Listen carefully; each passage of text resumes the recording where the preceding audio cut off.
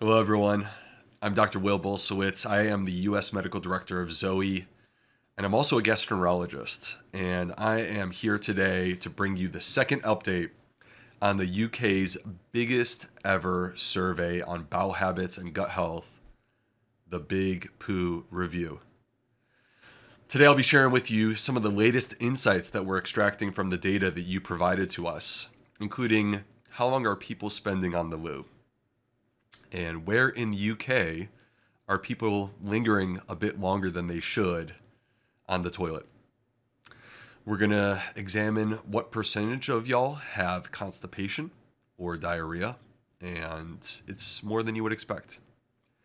Then finally, we're going to end with some practical tips on what you can do to help to address these issues and keep your bowels nice and healthy and regular. First up, let's take a look at how long people are sitting on the loo. I know you're dying to know. So, on average, people sit on the toilet for around 3.9 minutes, so just under 4 minutes. Now, one of the things that we discovered that was kind of interesting is that there's a difference in terms of gender. So, males tend to spend about 5.3 minutes on the toilet on average, whereas females report spending about 3.5 or 3.5 minutes on the toilet. This is a pretty substantial difference if you think about it. Men are spending about 50% more time than women are. Now, why is this? Is it that men are savoring the moment? Are they checking sports scores on their phone? From my perspective, there's not really a physiologic reason for this. There's not an anatomical reason for this. So most likely there's some sort of social aspect for why men are spending more time on their toilet. One of the other things that's interesting is that there was an age distribution. As we get older, we spend more time on the commode. And this is very clear. It is consistent. Each age group is sequentially less and less time on the toilet. So if we look at 18 to 32-year-olds, we find that they spend on average 5.4 minutes to have a bowel movement. Now, bear in mind, the average person is reporting 3.9 minutes. So when I say 5.4 minutes for people that are 18 to 32, that basically means that they're spending an extra minute and a half compared to everyone else in the study. So that's a substantial difference. When you get up to age 58 and older, we find that this number drops down all the way to 3.6. So it's about 60% of the time that younger people are spending on the toilet. Once again, what is the explanation for this? I don't think that there's actually like a true age-related issue here. I think it's more likely that this is socially related. So are younger people more likely to carry their phone into the bathroom, to be checking their social media while they're on the toilet? Those are the questions that I have. But nonetheless, I'd be curious to hear what you think about this. Now, when we look at extremes, like who is spending the least time possible having a bowel movement, nearly 5% of people are spending 30 seconds or less to have a bowel movement. That is way more than I would have expected. So about 1 in 20 people, they poop in less than 30 seconds. Whew. I'm not sure that there's an advantage to that, but nonetheless, that's what it is. And about 6.5% of people spend more than 10 minutes on the toilet. Now, spending extra time on the toilet, I just want you to know, I don't recommend it. Typically, we want our bowel movements to take about 5 minutes or less, get your business done, and you want to move on with your day. The reason that you don't want to spend too much time on the toilet, it's not just about straining. It's also that when you are in a squatted position to have a bowel movement, you actually are going to draw blood into the tissues that surround your bottom. And this is how you can exacerbate hemorrhoids. And so as we age, hemorrhoids become increasingly problematic. About 50% of people have hemorrhoidal issues at age 50.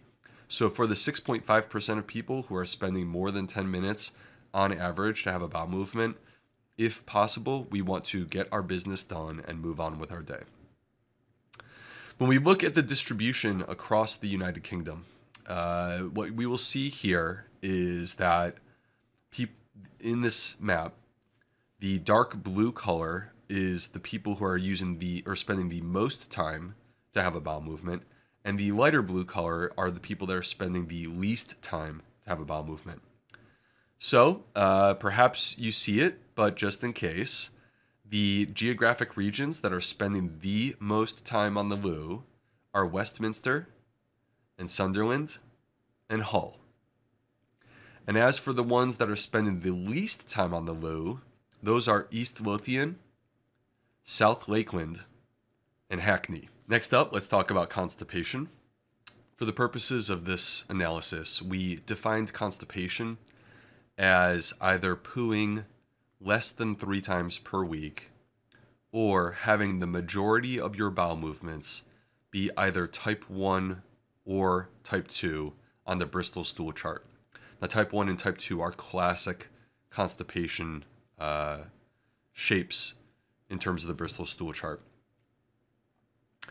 In total, among more than 142,000 people who participated in the Big Poo review, we had 30,013 people report that they are constipated according to these criteria. That is 21% of the people in the study. Now, one of the things that we discovered is that there was a staggering difference between men and women in terms of the rates of constipation that were reported. Men reported constipation in about 13%. Women reported constipation in 23.3%. Why is this? Well, first of all, let me say, it has been very well documented in the past that women are more prone to constipation than men. There are a number of reasons why this may be. We're not completely clear or totally sure why this is. But number one, it does seem that women have longer bowel transit than men do. Number two, we think that female sex hormones do play a role in this. So as an example, progesterone is known to slow bowel motility substantially. This explains why constipation is more common in women during pregnancy as well. Those female sex hormones are what slow bowel motility in that setting. And that also is what causes acid reflux in that setting, by the way. And finally, we also know that constipation becomes more common after menopause. So nonetheless, these numbers that we see in the Big Poo review, 23% of women and 13% of men, these are about where we expected them to be. And so it's surprising what percentage of people suffer from constipation, isn't it?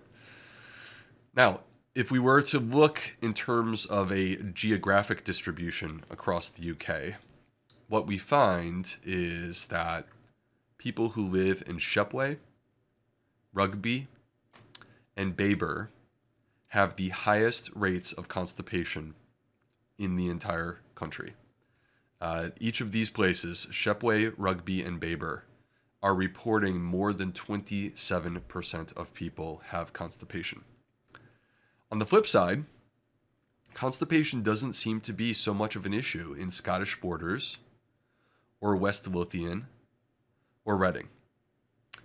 I wonder what the difference between these places is. I'd be very curious to dig into fiber intake and hydration and how much exercise, how much they are walking.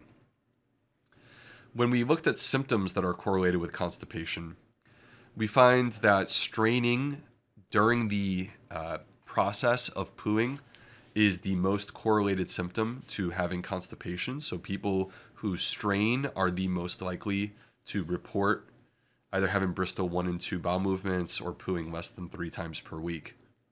And in terms of the physiologic symptom that is most strongly associated with constipation, it is excessive bloating. And this, to me, when I saw this result, I was really encouraged because this is exactly what I've seen in my personal experience as a gastroenterologist. People who have constipation suffer with gas and bloating. The most common symptom of constipation is gas and bloating. And when you get their bowels regular, the gas and bloating improves. And to me, that's the way in which I typically would measure my treatment for constipation is I want to see the gas and bloating improve. That's when you really know that you're making a difference. Now we're going to talk about diarrhea. For the purposes of this study, we defined diarrhea by having more than 3 bowel movements per day or having Bristol Stool form, type 6 or 7 bowel movements being the most common dominant type of bowel movement that a person has. So using these criteria, we discovered that among the 142,000 people who participated in the Big Poo review, we had 21,897 people qualify for having chronic diarrhea.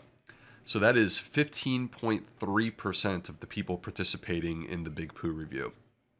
When we looked at the gender differences when it comes to diarrhea were not as striking as they are with constipation. Men had a slightly higher rate of diarrhea than women. So among men, the rate of diarrhea was 17.5%, and among women, the rate of diarrhea was 14.7%. Now, there are some studies that have supported the idea that men are more likely to develop IBS with diarrhea. So, in a way, this does make sense. And we were just talking about how female sex hormones pump the brakes on bowel motility, or that after menopause, women's bowel motility slows down. So it would make sense that if women are more prone to constipation, then they would be less prone to diarrhea. Just makes sense. And that's what we see, but they're actually rather close. Again, 17.5% for men and 14.7% for women. Now you're wondering, in terms of looking at the entire UK and who is most likely to have diarrhea, what you're going to see here is that the yellow colors are for those who are least likely to have diarrhea, and the red colors are for those who are most likely to have diarrhea. Diarrhea is most common in Carmarthenshire, Northwest Leicestershire, and Gedling. Each of these 3 locations are reporting more than 20%, more than 1 in 5 people are suffering with chronic diarrhea. Flip side, the areas in the UK that are least likely to have diarrhea are Hertsmere, Malvern Hills, and Hammersmith and Fulham. So that's interesting. I'm not sure about why that might be, but I'd be very curious into why these specific locations seem to show such a dramatic difference, where we're talking about, if you are in Carmarthenshire, you have twice the rate of diarrhea compared to Hertsmere. Now, the symptoms related diarrhea. People who are suffering with this, they report that they are most likely to have abdominal pain and excessive flatulence. I don't think that really comes as a big surprise to me as a gastroenterologist. The vast majority of people who have chronic diarrhea, they also have abdominal pain, and it's typically in the setting of irritable bowel syndrome with diarrhea. Additionally, when they go to poo, people with chronic diarrhea report urgency. Once again, this is not a surprise. I would expect that when you are having chronic diarrhea, because your body is not designed to stop the liquid stuff from coming out, you are more likely to have urgency and feel the need to rush to the restroom. All right, let's talk about some general tips of what you can do if you suffer with constipation or diarrhea. Now, in both cases, one of the things that's cool is that fiber is helpful.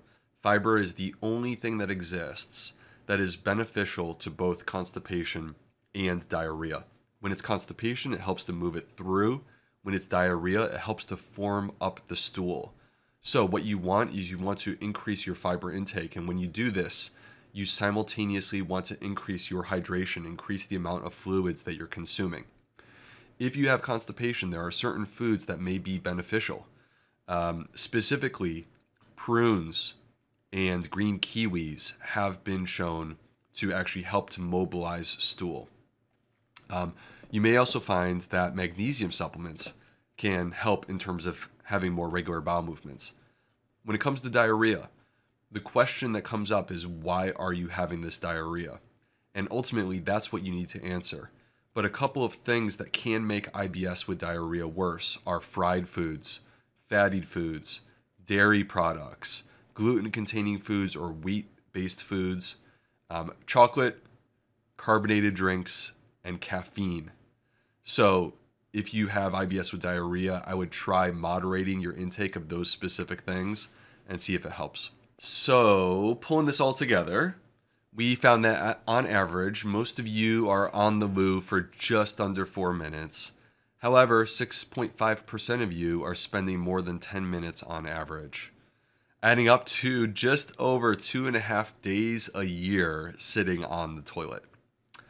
Now, this could be due to constipation, which is affecting more than a fifth of you, or it could be that you're playing on your phone or reading a book or just taking some time to yourself. Nonetheless, as I mentioned earlier, I wouldn't recommend that you spend too much time on the toilet, as this can draw blood into the tissues that surround your bottom and ultimately lead to the development of hemorrhoids. On the flip side, just over 15% of you report having diarrhea, with men seeing this slightly more frequently than women. So thank you for being a part of the Big Poo review. And we have even more insights to share with you, so look out because there will be additional videos to come. Please make a comment below with what you found most interesting about the results so far. And remember to like and subscribe to our channel. That way you can be informed of new videos when they become available. Please share the app with your friends and your family to tell them about the new features that we have. And keep an eye on the website and the app for updates. Thank you for your supporting science, and keep on logging. Thanks, everyone.